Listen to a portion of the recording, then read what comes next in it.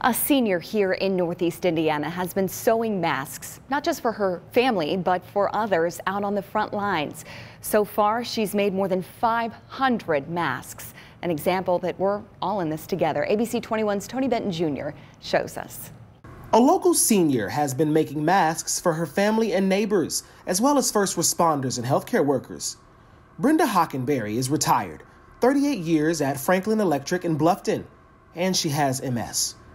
With the doctor's orders to stay at home because of her weak immune system, she says she has time on her hands, and she'd like to use it to help others. There's a lot of people that don't have them, and I'm here. All they got to do is call me. I'll make them one, two, whatever they need.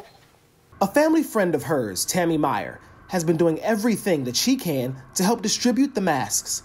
Tammy says due to Brenda's underlying condition, not only is she not able to leave the house, but she's not able to have many visitors either.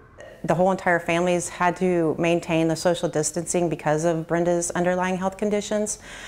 So really Brenda's had no visitors. So what keeps her busy during the day and keeps her motivated is being able to make these masks to help everybody else. And Brenda says that she doesn't do it for any money or recognition. She just wants to help save lives. If I can just save one person's life, then I've done my job. Some of the recipients of her mask donations include hospitals, families, friends, and even some Chick-fil-A's. Another would be the folks over at Georgetown Place, and they're grateful for whenever they're able to receive these generous gifts from Brenda. It's amazing. The need for PPE in our community and to keep all of our seniors safe each day is the most vital to our residents.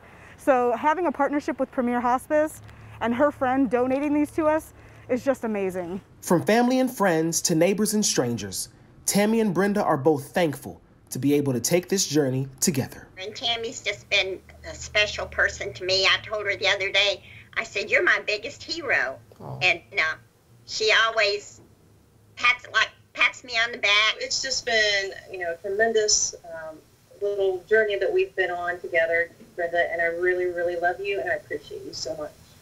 And I love you too. Tony Benton Jr., ABC 21 News.